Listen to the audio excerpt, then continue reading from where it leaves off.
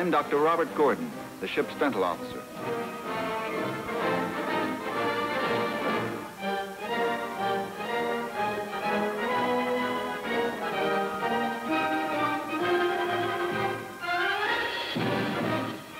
I'll be getting off at San Diego, my tour of sea duty over. I've enjoyed my association with people like Dr. Collins, one of the ship's medical officers, and with the other officers.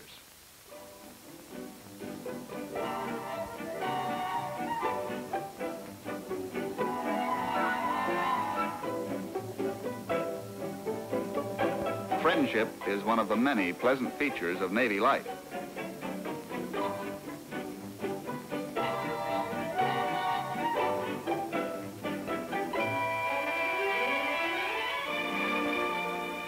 My whole tour had been very interesting so far. I got to thinking about another time when the Navy and I were pretty new to each other.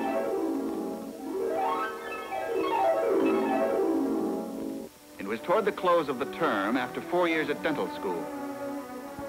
Commander Arnold, a dental officer, had come to talk to our graduating class about something that left a big impression on us: the career program of the Navy Dental Corps.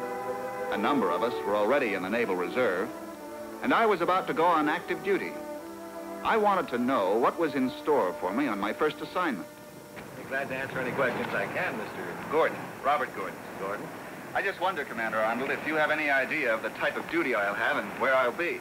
Well, of course, I haven't seen your orders, so I can't say specifically, but I think you'll be sent to one of the big training centers, such as San Diego. Oh, Anne, may I present Commander Arnold? Mrs. Gorden, Commander. How do you do, Mrs. Gorden? Hello, Commander. I think I can guess what you want to know, Mr. Gorden. In most places where you serve, you can usually take your family with you. Even when you're on sea duty, you usually have a great deal of time ashore with your family. Can I answer your question? Yes, it does. Thank you, sir. You're welcome. Nice to know you, Mrs. Gorden. This was pleasant to hear, because Anne and I had been married only a year, and we didn't want to be separated.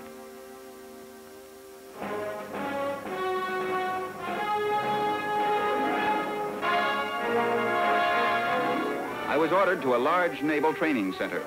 Assignment, the dental clinic.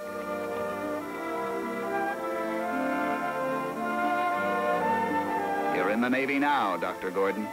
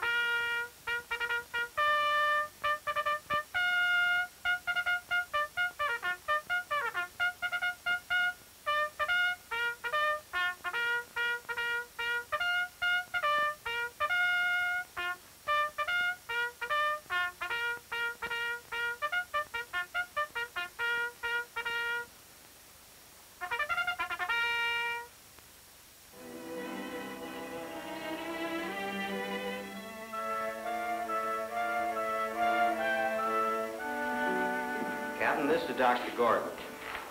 Welcome aboard, Dr. Gorden. Thank you, sir. I'm glad to be here. Thank you, Commander. We're glad to have you young officers with us. There are 12 in your group.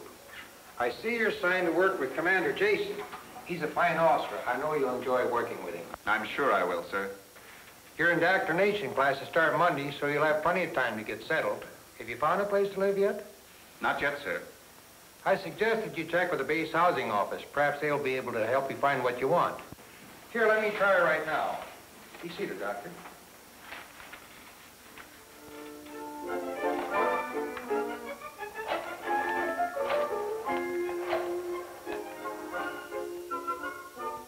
For several weeks, I attended classes in military indoctrination. 2 of my friends in the class were interns at the nearby Naval Hospital.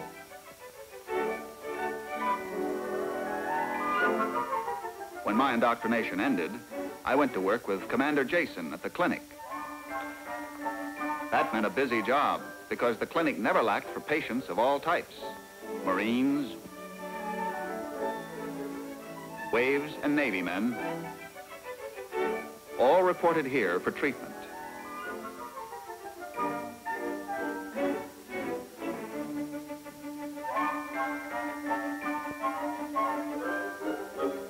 And they brought with them most of the dental problems in the book. During the first year, I had the opportunity to observe, assist, and carry out treatment of my own in all fields of dentistry.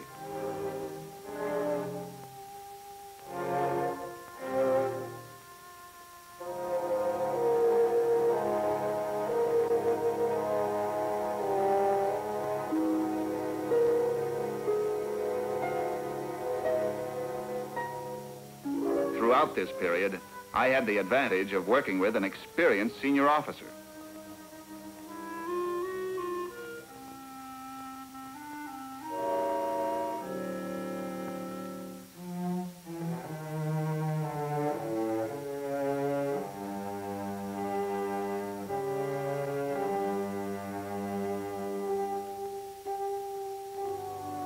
Regularly, I stood watch as dental duty officer.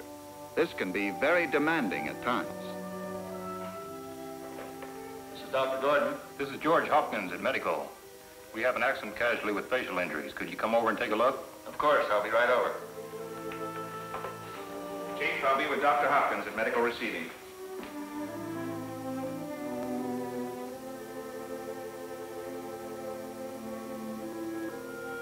Looks like a fractured mandible. Can we move him to dental for x-rays and emergency treatment? Yes, we've taken care of his other injuries. He can be moved now.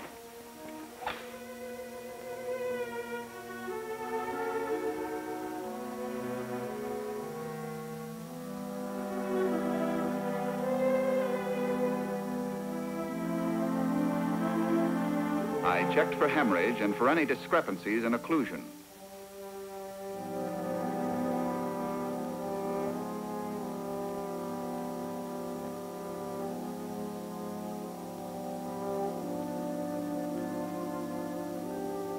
The x-ray showed a fracture as I'd thought. I wrote his orders and sent him over to the ward. The next morning, Commander Jason looked over my report in the log. I felt pretty good when he gave me a well done. Ann and I were both happy in the house we'd found. The place was comfortable, and we had pleasant neighbors like the Thomases next door. Hi. Hi, Ann. Hi, Bob. Hi. Hi, Jim. Jim was a Marine pilot. I heard an evil rumor that you got promoted. As of yesterday, you're no longer entitled to full rank on me. Congratulations, Bob. Thanks, Jim. Let's go to the club tonight. What's down those new stripes? Hey, that's a good idea. Let's have dinner there. How about it, girls? Wonderful. Now, come on, sit down. What are you going to wear? Oh, I have a new dress. Wait until... Yes, it's beautiful. How's that new baby coming? Let's take a look.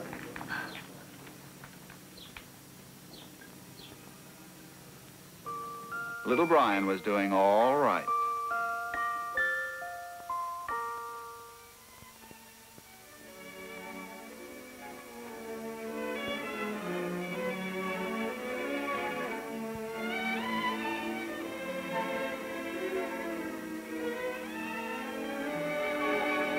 We had a fine time at the club that night.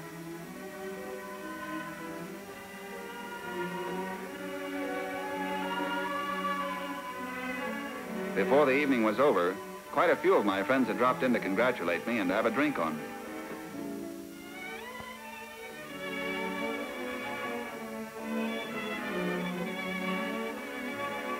With that brand new stripe, I didn't mind paying at all.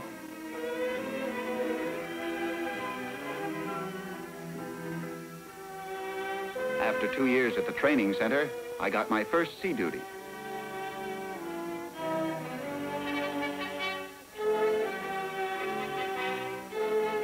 I was assigned to the dental department aboard the USS Toledo, one of the Navy's heavy cruisers.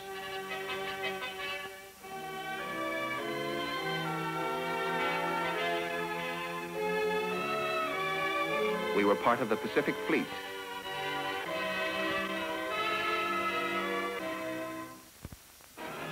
During my tour of duty, the ship took part in several large-scale task force exercises. This combined action is very impressive.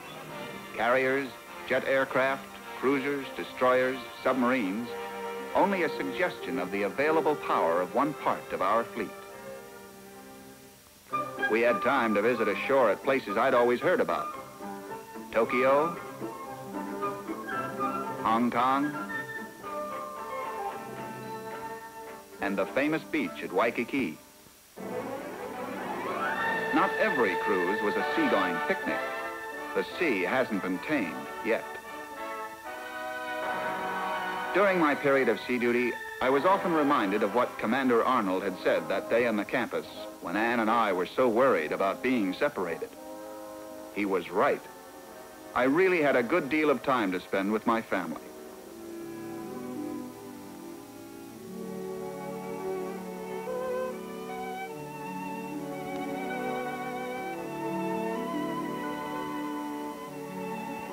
In fact, I was home when Ruthie was born.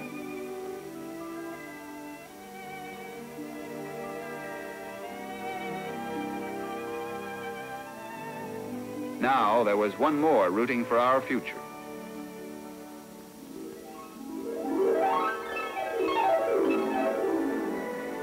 It had been a full and exciting tour, but now it was over, and I was heading for home port.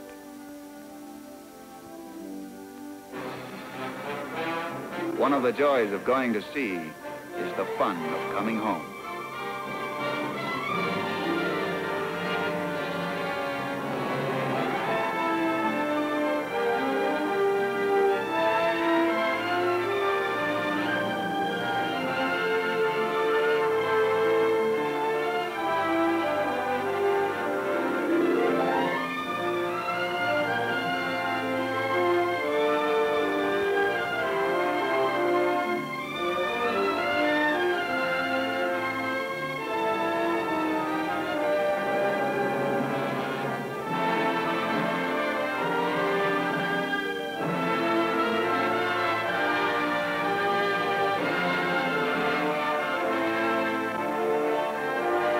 I had 30 days leave coming to me, and I was going to spend most of it relaxing. Did I hear somebody say busman's holiday?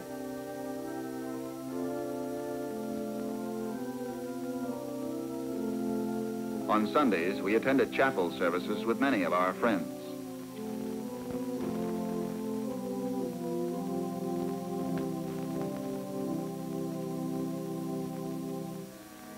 On one particular Sunday, Ann and I had a little problem to discuss as we drove home. My Uncle Jeff was coming to visit us. We had a pretty good idea why he was coming. And that was a lovely luncheon. So much fun to have you here, Uncle Jeff. Bob, I don't remember whether you smoked these. I most certainly do, when Ann lets me. I'll give you a special dispensation this time. I must say you both look very happy. Of course we are, Uncle Jeff. I've an inkling you know why I'm here. I'm getting along in years, and I want to retire. And you want me to take over your practice? That's what I've always planned. You did too when you started out in dental school. Uncle Jeff, You don't have to tell me. I can read the signs. You like the Navy Dental Corps. I do, Uncle Jeff. I've given it a lot of thought over the past year. I like the Navy, the travel, the security, the challenges. I feel that my future is with the Dental Corps. Besides, the pay is good. As long as you're happy in your work, Bob, you know that's what really counts. And speaking as a fellow dentist, I know all about the high standards of dentistry in the Navy. I've seen the career educational program. Very modern and impressive. I'll be seeing it in action. Bethesda is going to be my next assignment. I'm going there for postgraduate work next week. I'm anxious to see the facilities. Bob, I wish you nothing but the best of luck in your career.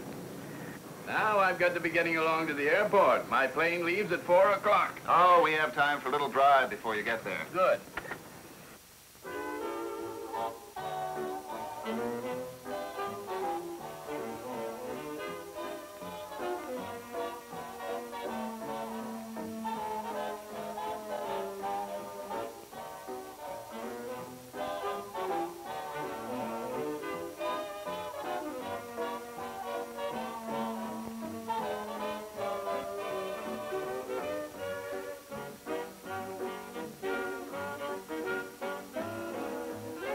On the way to the airport, we made a point of driving through the station to show Uncle Jeff a few more reasons why I like it in the Navy.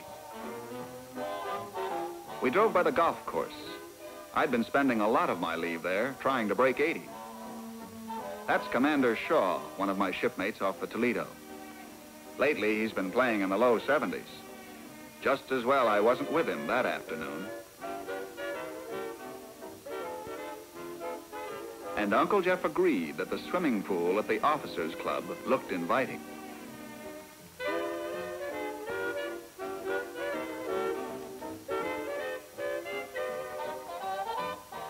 I'm sure Uncle Jeff sincerely felt that I'd found my future in the Navy.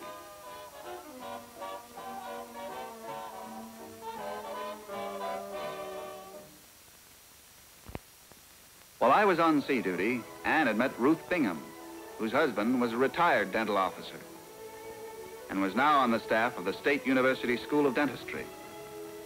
I was anxious to meet Captain Bingham, who had spent 30 years in the dental corps. Both he and his wife turned out to be wonderful people. I'm sorry they aren't here. I'm sure you'd enjoy meeting them. These your children? That's right. Betty's married and Sue's taking graduate work at UCLA. Where did you get this lovely vase? Oh, George picked it up in Hong Kong in 1935 when he was with the Marines. We have a whole collection of mementos from different places he's been.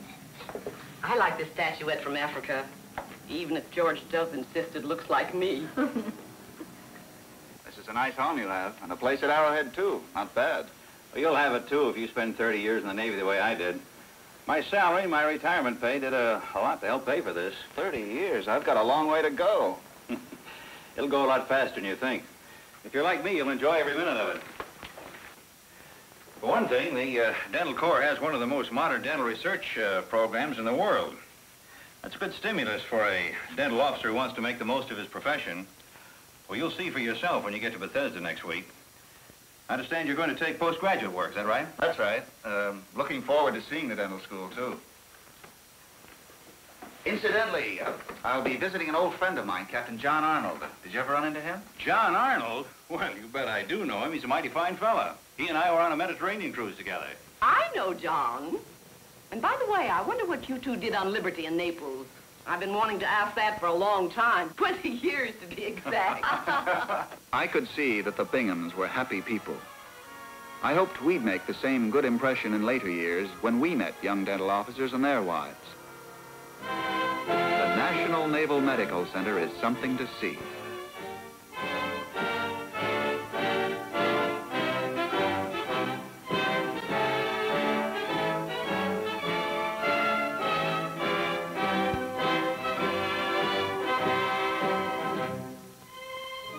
The educational program here is world famous. I'd heard about it way back in my freshman year at dental school. I called on Captain Arnold as soon as I arrived. Our paths had crossed several times since that first day we met on the campus. He took me on a tour of the Naval Dental School to help me get squared away before I started classes. He spoke with the greatest enthusiasm about the postgraduate program. Bob, these officers are oral surgeons and prosthodontists. They're both concerned with the dental rehabilitation of this patient. The surgeon prepares the mouth,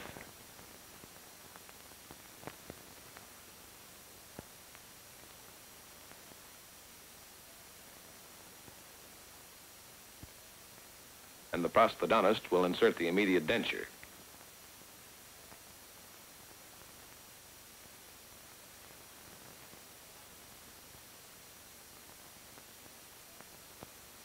In the field of diagnosis, we have a complete oral pathology division, which evaluates biopsy specimens. This provides the entire dental corps with a diagnostic service of great importance. We use some of the latest equipment available to the profession. Here, for example, the air turbine-operated handpiece. And the most modern visual training aids, such as this giant-size articulator. Meet Mr. Disaster, one of the most famous characters in the dental corps. He's the hero of the mass casualty training program, Bob.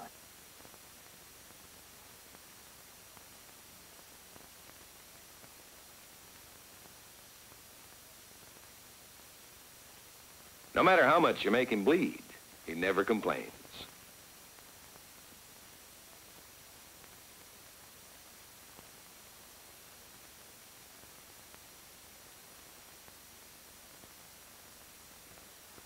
We're also making use of closed-circuit television in this studio to augment our postgraduate instruction. This medium helps us to educate faster and more effectively. We've had very successful results with this small portable television equipment. This can be set up for special demonstrations at a moment's notice. In these laboratory spaces, our active research supports both clinical treatment and studies that carry us far into the future. Of course, one of our continuing clinical problems is dental caries. We're working on it through many different approaches. For one, better restoration of lost tooth structure. Another, the investigation of the mechanics of caries through chemical means. In connection with clinical investigations, we're working on the development and evaluation of new instruments. We test rotary instruments under varying conditions to determine their reliability for field use. Radioisotopes are a modern tool being used in dental research.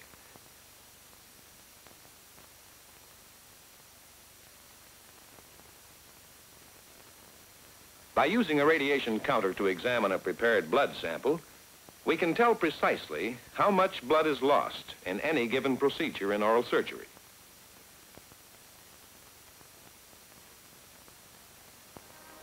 And now, Bob, let me show you something else. Our research in Antarctica is also active. This exhibit was prepared in connection with our part in support of the International Geophysical Year. At our Antarctic bases, dental officers are analyzing the effects of extreme cold on oral structures and dental materials. Not all research is limited to dental matters. We're interested in dental problems associated with environmental stress.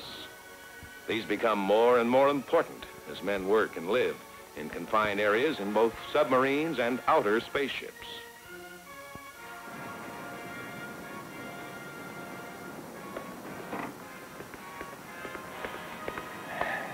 Oh, Bob, it's certainly been fine to see you again. I appreciate all the time you've spent with me. It's been a pleasure. Just hope you got something out of it. Oh, I sure did. I'll tell you one thing. I can understand now why some people say the Navy has its eyes on the present and the future. That's good enough. As a postgraduate officer, I worked hard during the following months and found it very stimulating. There was no doubt that I was being benefited professionally.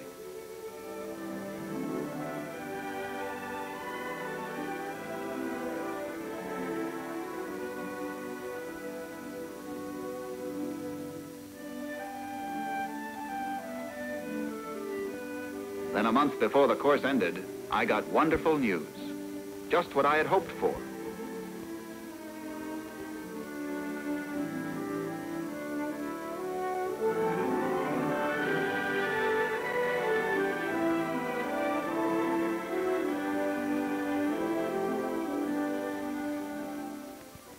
Hi, Ann. I got it. Got what, darling? You know, a letter. Sure, I'll be right here on the staff of the dental school. Right here at Bethesda. Oh, I'm so glad. How do you feel? I feel real good. Hey, see if you can get a sitter. We'll go out tonight and do a little celebrating. Ann was as excited as I was. And from the noise little Brian and Ruthie were making, I think they somehow got the message, too.